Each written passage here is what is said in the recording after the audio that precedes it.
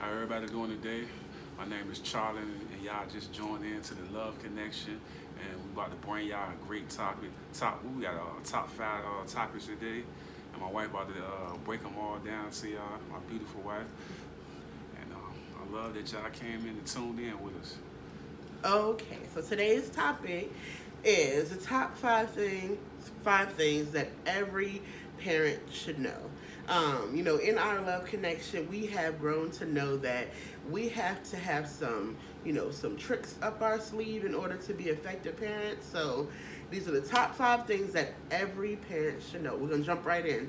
So number one, we have to know that every child is different. Like my husband and I, we bump heads on the same thing because our oldest child, he will he will pluck every nerve in you, and then our middle child, he'll do what you ask him to do. And Charlie will always say, like, why isn't he just doing this like this child? And I'm like, because every child is different. Now my husband, he'll say things to try to get them both on the same page.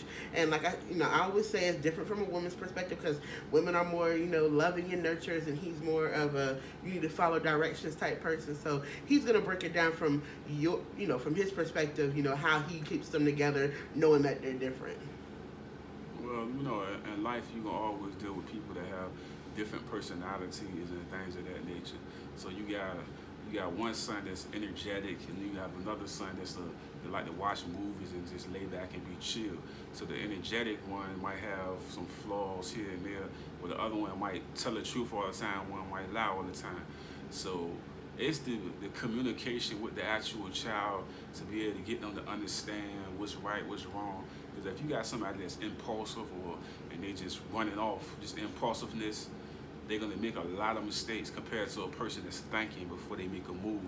So if I'm impulsive all the time and I can't keep myself together, I'm gonna make a billion mistakes because I'm not thinking about it. And it's the same thing. Like you might have a child, he running over top of everybody because he's trying to score a touchdown, and then he's not thinking about the other person. You know what I'm saying? He's just thinking about winning.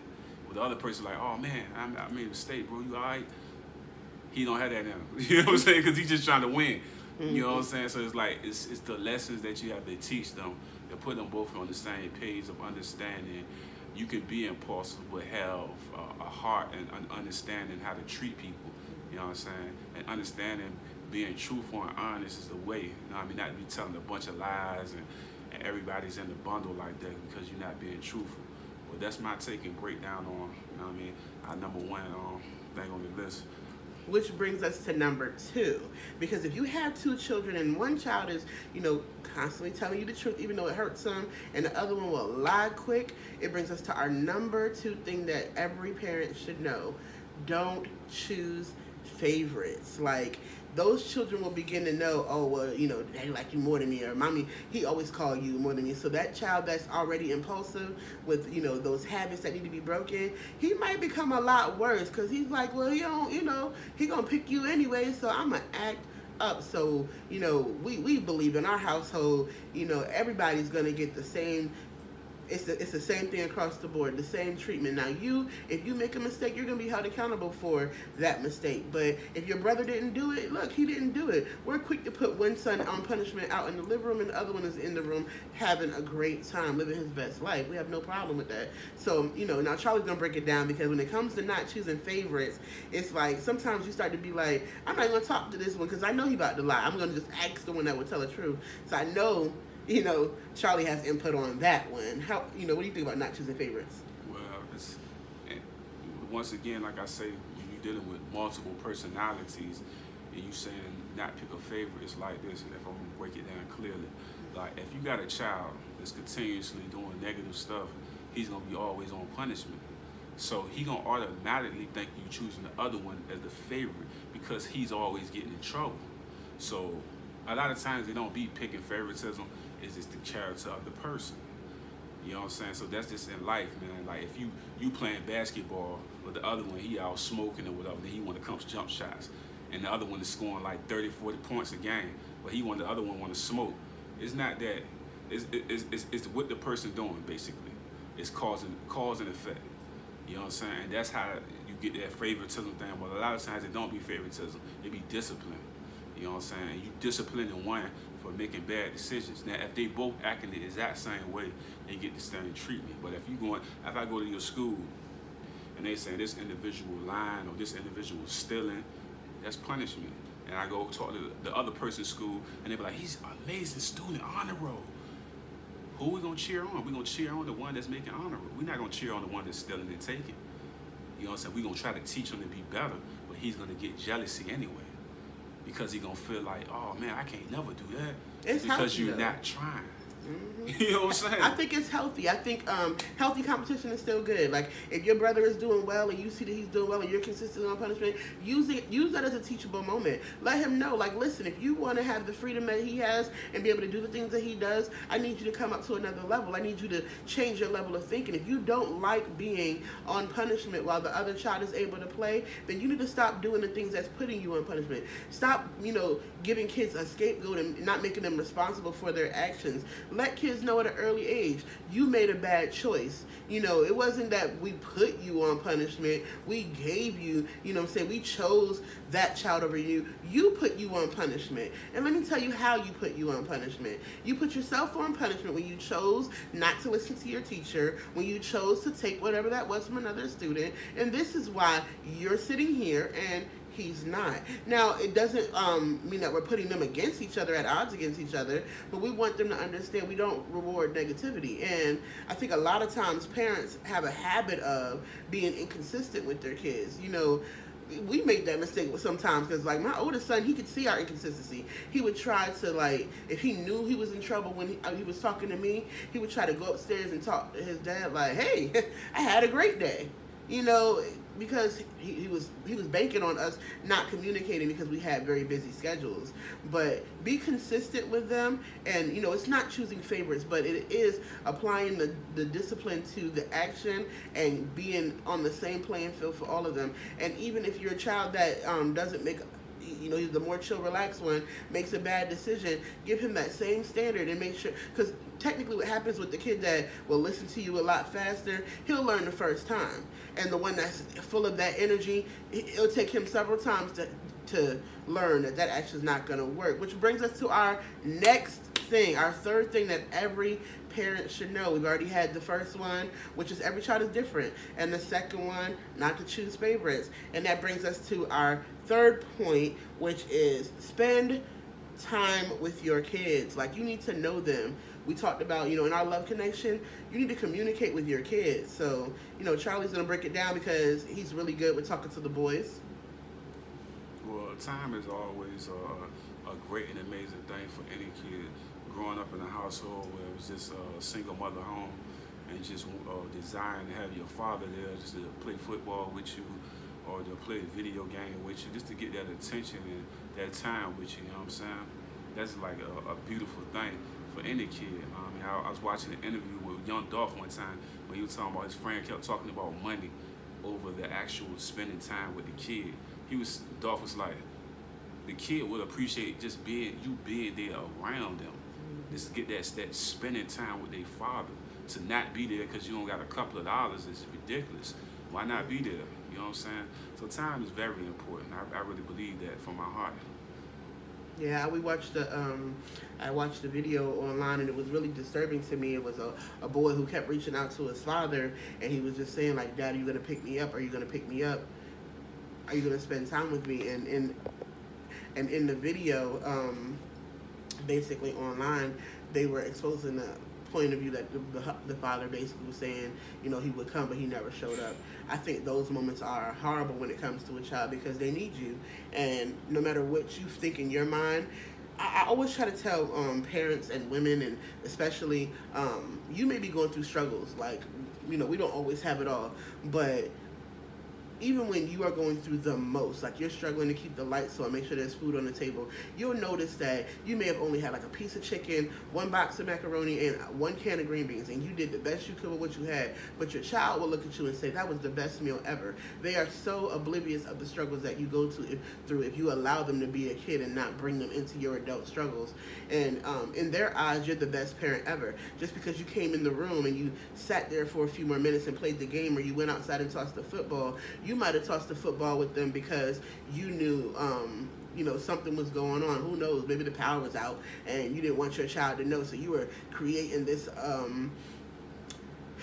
reality for them, like, oh, we're gonna go play football outside, so they don't recognize the things that were going on, and they're completely oblivious to it. If you make life for them amazing, you can go in the room with them and read them a story. Get back to those personal moments where you're there for them. You need to not be the last person to find out something's going on with your children. Like, definitely spend time with them. That's what my son always says. I love when I play the game with my dad, and we both are very busy, but because he takes that time with him, it's important. And he's the one that stays in trouble, but he appreciates that time because, he may only have a few minutes in between, but he does get that time. And even if he's not allowed to play the game, he comes out, he talks to him, and he has conversations with him, and he lets him know why he's in that situation, because we believe that we're building character in him, So that is our third point. Spend time with your kids, please and thank you. All right, and that's gonna bring us to number 4. So our fourth point that every parent should know is their resources. There are resources. Both of us came from environments where I ended up homeless. I also ended up in a situation where I needed to get government assistance. So bring your pride down. If you're going through situations, know that there are resources out there. Charlie is really good at being able to break down some of those things that you can do, and then I'll come back on the end and tell you some resources that I know of. Well, you should never be ashamed of getting the help that you need when you're in a situation if you don't have no food or going to a food bank or whatever the case may be. They might have Pampers there or things that you might need, wipes and stuff like that. Or even if you have a local church that's giving out baskets or whatever the case may be to help out people that's less fortunate or whatever.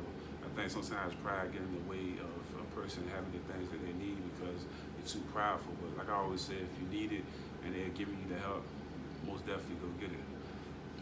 Yeah, Charlie was the one that taught me a lot of things that I didn't understand because, I went through things in life, but I didn't want anybody to know. I'd rather go through secretly than to be publicly humiliated. And he taught me how to use those resources. And one time we needed some food, and he was like, we need to go to the food bank. I'm like, go to the what? But we went to the food bank, and it was actually a better experience than I had even, thought of. And I was like, wow, not only that, if you're at a place and you're not doing, so bad you have money, but you're trying to make it work, well, learn how to coupon. I get a trip out of when I get to the house and I ask my husband, how much you think I spent?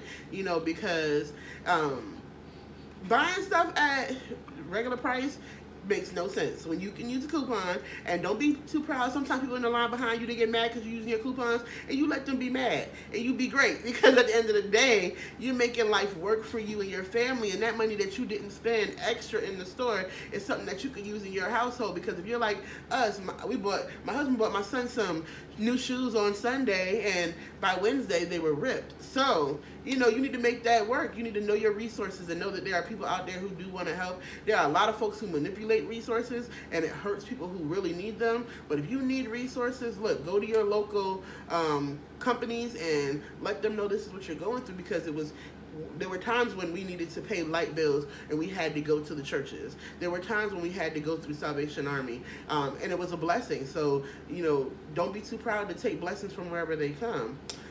Agreed?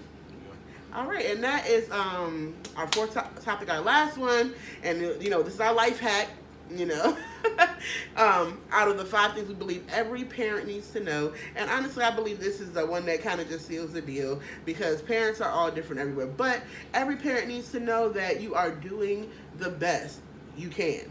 Like, it's the holiday season right now, so I'm gonna put it right on the television screen. Listen, do not drive yourself crazy because you can't get a million gifts. Do not drive yourself crazy because running up credit cards trying to build this big Christmas.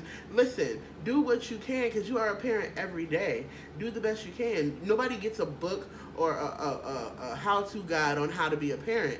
You sometimes have to do the best you can with what you have. And then there are some parents, both of us went through situations with our parents who did the best they could, and then life, just turned things in a different direction. And you have to be, woman enough or man enough to be able to say, look, I'm doing the best I can, and don't be so hard on yourself, because you'll put yourself in a depression feeling upset that you don't have everything you need, you know. And from a man's perspective, you know, they're providers, so I know it's a little different, but, you know, the fifth point is to do the best you can. He'll shed some light from, you know, to you men on how you're able to focus in this holiday season. Yeah, with me, I believe sometimes, like, when you're doing the best you can, you know what I mean, you never know what God got in store for you. You can go to the Walmart and you buying toys for your kid. You might have like a couple of dollars or whatever that you got on your check to be able to spend on the presents. And you just having the heart to go there and do what you can, you'll never know what might happen in that moment. You might have somebody that pull you to the side and say, do you need some help, or give you a gift card. They got like $1,000 on it. You know what I'm saying? You stay prayed up. You know what I mean? And just believe in the power of God, because God must move in mysterious ways. And when God moves, can't nobody stop it. You feel me? So you just got to accept it and embrace it. And that change will come. You know what I'm saying? The best you can do can become even better than you can ever imagine when you stay prayed up and allow your soul to be renewed with God. But always put God first, and you will see those changes. So being the best you can be and putting God first will enlighten you into another level. And that's my take on that. That's powerful, because when you're doing your best and you're allowing God to do his best, then you know you're able to do extraordinary things. And before we go, I do want to share just, you know, one time I was going through really badly in my life, and it was hurting me that I wasn't able to do for my kids. And what he just said was a true experience for me. I believe that I've met angels several times in my life, and what I mean by that, I had went into Walgreens on Christmas morning, and I really, you know, had the desire to do for my kids, but I knew I only had about $25. And if you ever went into Walgreens, all their toys are expensive. So I was going through and I was looking and I was pricing like I always do and putting things back, and I'm like, okay, I finally got into the max of what I had, and I saw this lady who kept following me. This is a true story. She's a friend of mine on Facebook. She kept following me, and I'm like, okay, what can I do for you? And she was like, you know, I saw you put that back, I want to get it for you. And I'm just like, wow, you know, it blew my mind. So as we were in the store, she grabbed the things that I had put back and put it into the cart and walked up to the front with me. So when we got up to the front, she tells the lady at the register, I'm going to pay for all of these things. So now I'm boohooing, crying, because I'm like, wow, God, you knew, you know, the desires of my heart, and I really wanted these things for my kids. And she says to me, you know, as we're going to the car, she's like, you know, she never did get to have kids, and she always wanted to buy Christmas gifts for kids, but she had no need to because she didn't have any at home. And she asked the Lord to just send her somebody that she could help, but she thought because it was Christmas morning, it was too late. And here I go walking by, and I had a need. And I'm like, wow, so I'm so thankful for that. And I'm thanking her because I believe that you should always thank God, but thank people. Don't forget to tell someone thank you. So as I'm doing that, you know, I'm getting emotional, I'm crying. And I go to get in my car, and she shakes my hand. And when she shakes my hand, I felt the paper, but I didn't look at it. Closed my hand, and I'm like, wow, I hugged her. And when I went to get my car, I got home, she had given me another $100. So yes, be prayed up, have faith. Oh wow, have faith, you know, trust it's going to work out. And all you have to do is just believe. Sometimes believing is like it seems like it's a little thing, but it's the biggest thing you could do. You know, it's the biggest thing you do. And that's what he's saying, prayed up, you know, do the best you can, but also leave yourself open for God to bless you. So those are the 5 things that we believe are most important when being a parent. You know, number 1, recognizing that all children are different. You know, number 2, not picking any favorites, because, you know, children are going to be, woo, but number 3, spend time with each of them. Make sure you communicate with them. That time is valuable. You know, number 4, make sure you know your resources and stretch your money as much as you can. And number 5, you know you're doing the best you can with what you have. You know, be prayed up. Trust God, you know, because we're just ordinary people trying to do extraordinary things. Before we go, you know, we are still doing our nonprofit, Shaka for YouTube. Visit our website, shakaforyoutube.com. Like and subscribe. You know, if there's any other topics that you would like us to create a video on, we're open to doing that. And we thank you for viewing today. We thank you so much for all of your continued support. So continue to be the great and amazing supporters that you are. And we'll continue to post videos that people love and like. Thank y'all for tuning in. Once again, I want y'all to always remember, put God first, family, and finances. Love connection, baby. I love y'all.